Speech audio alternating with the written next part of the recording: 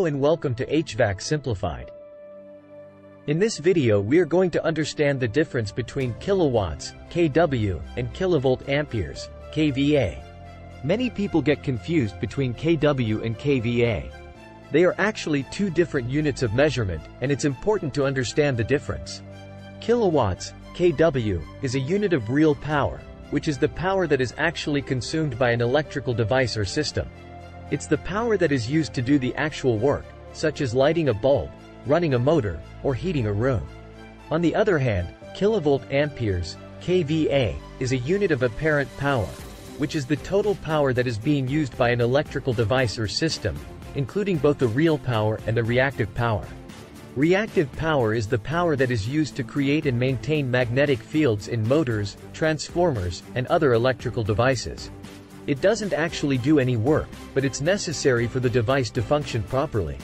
So, why is it important to understand the difference between kW and kVA? Well, it's because electrical devices and systems are rated in terms of kVA, not kW. For example, a generator may be rated as a 100 kVA generator, but that doesn't mean it can supply 100 kilowatts of power.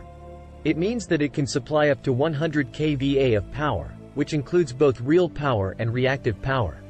To convert kVA to kW, you need to know the power factor of the device or system. The power factor is the ratio of the real power to the apparent power. So, if the power factor is 0.8, then the kW output would be 80% of the kVA rating.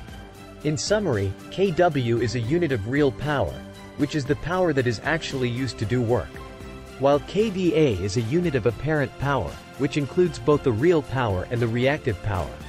It's important to understand the difference between kW and kVA to properly size and rate electrical devices and systems.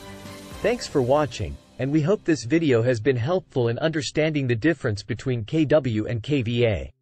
If you have any questions or comments, please leave them down below, and don't forget to subscribe to our channel for more videos like this.